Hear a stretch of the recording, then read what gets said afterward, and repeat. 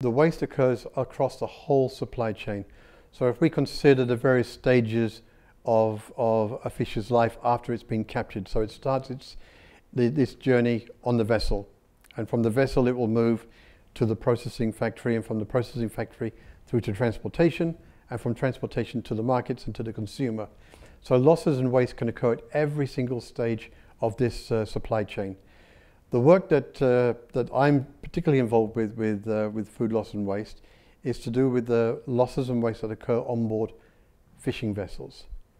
And FIRO has looked at this issue for many, many years, and we have estimated that nearly 8% of the global marine production is discarded from fishing vessels.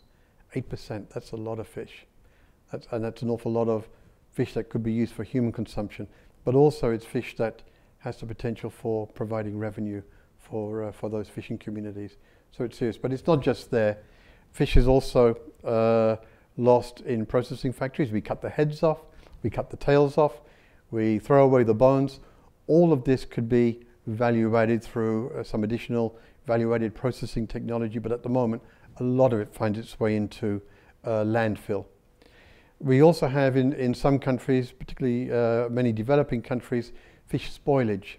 If we don't have good ice facilities, good cooling facilities, good freezer capacity, then fish that is stored is subject to being spoiled through to flies or being left in environments which are warm, and that will also spoil, and in some cases that can also be quite serious losses occurring there.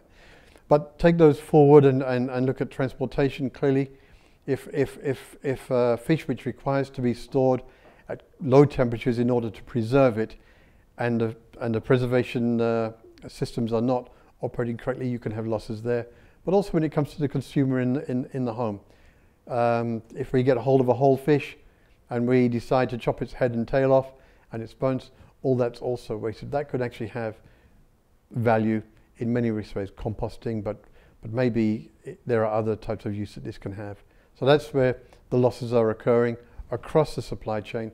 But from my perspective, I think we have not only a large amount of that loss occurring in capture fisheries from the fishing vessels, but we also have solutions to try and resolve these issues through our work on gear design and through looking at best practices.